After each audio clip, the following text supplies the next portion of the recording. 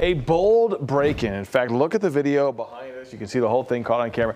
The suspected crook here caught in the act. This is inside of a home in Arvada. Yeah, so as you can imagine, the family very shaken up this morning. You can see that guy. He's just rummaging through their home, looking under beds and in the drawers there.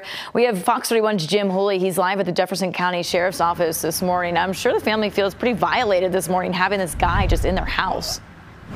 Oh, yeah, definitely. And, you know, it amazes me, Andrea. You know, when people do this, they're not covered up in any way, shape, or form. This guy's just completely unmasked, uncovered, no hoodie, no nothing. I mean, what's he think? He's not going to get caught? And apparently this is not the first time he's done something like this. I mean, again, take a look at that video. You can see the guy makes no attempt whatsoever to try to hide his identity. He's able to get into the home through a sliding side door, we're told. And then he heads right to the room where the family runs a very small cosmetic business up in Arvada. He grabs all the money he can find, probably more than $1,000, we're told, and then he simply takes off.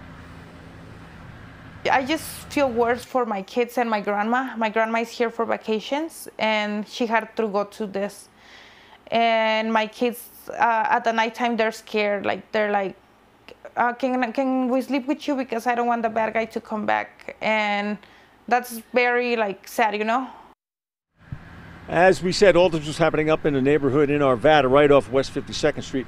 And this is the twist to it all. The homeowner shared the videos online, and she quickly got all kinds of messages from other people in the area who said they went through the same thing with the very same guy. They recognized the guy as being the one that got into their place as well. So this guy's been around. It's not his first rodeo, so to speak, and so investigators would like to find him. If you have any information whatsoever, again, this is happening up in Arvada off West 52nd.